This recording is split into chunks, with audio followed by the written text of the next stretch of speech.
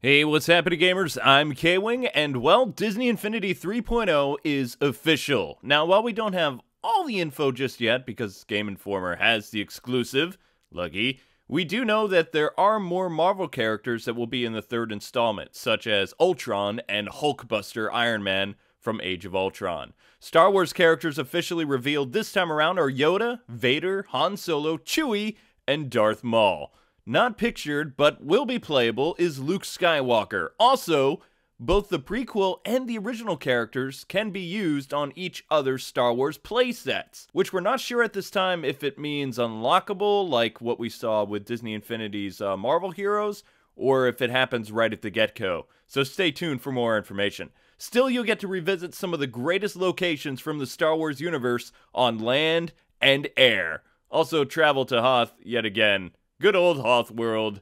It was cool during the N64 days, amazing in Rogue Squadron on GameCube, and now it just needs to be left out in the cold because it's done so much. Anyway, besides the normal toy box stuff that we all know about, this game is set to improve combat and introduce farming, or a farming system that they're kind of cryptic, I'm not sure. Though seeing Vader actually creating a Harvest Moon type farm scenario and doing chores would be pretty funny.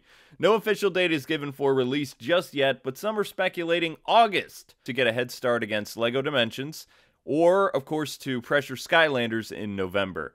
But for more, you'll need to read the upcoming issue of Game Informer. Also, no new Disney original characters have been revealed just yet, other than the Inside and Out Pixar stuff, so I'm still waiting for the day that Scrooge McDuck or Kim Possible get some love.